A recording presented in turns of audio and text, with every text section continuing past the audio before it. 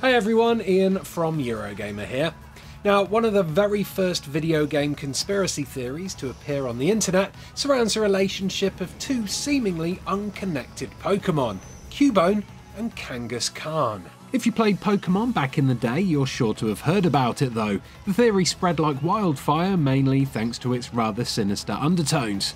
Just in case you're not up to speed though, here's a quick rundown. The theory goes that Cubone, a strange Pokémon that wears a skull on its head and wields a bone as a weapon, is actually the offspring of another Pokémon, the kangaroo-inspired Kangaskhan. You see, much like a kangaroo, female Kangaskhans carry around their young in a pouch, but according to this theory, if the Kangaskhan was to die, its defenseless offspring would be left with no choice but to use the skull and a bone from its parent's corpse as protection, thus creating a Cubone.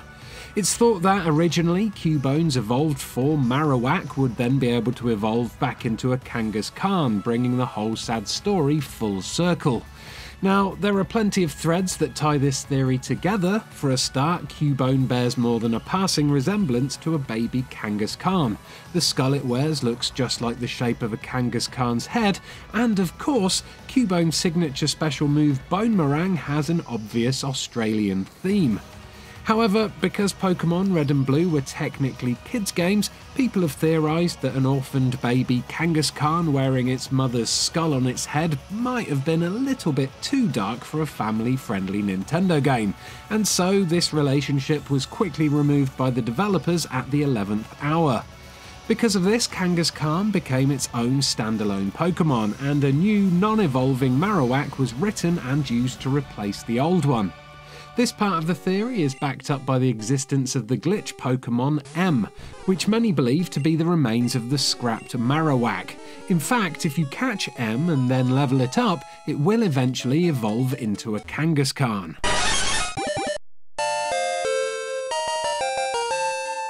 This is such a popular theory, many Pokémon trainers now take it as fact, even though the game's creators have never officially acknowledged this creepy connection. That is, until now.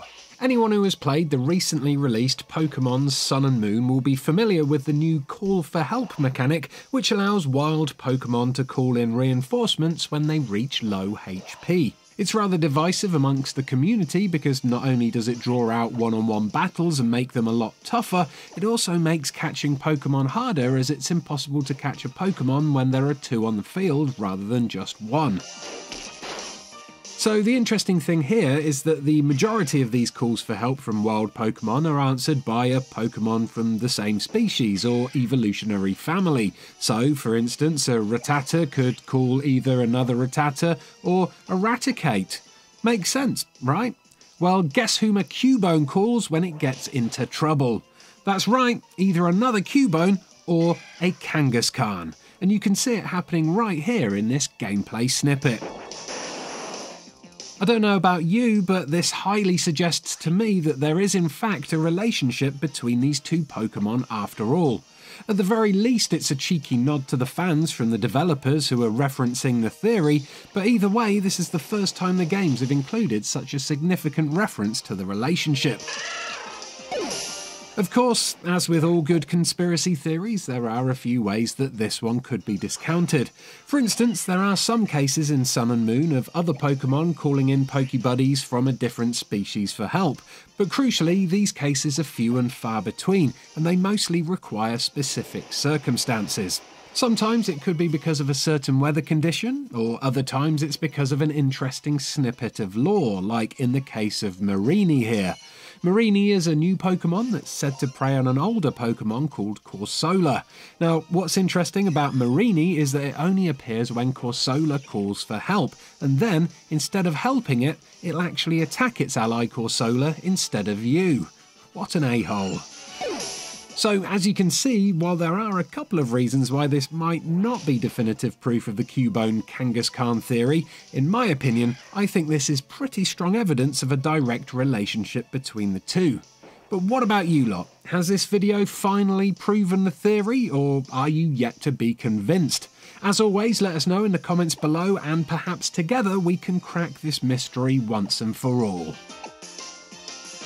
Thanks Thanks for watching, don't forget to like and subscribe if you enjoyed this video, and if you like game theories like this one, why not check out my video about how all the Far Cry games are connected.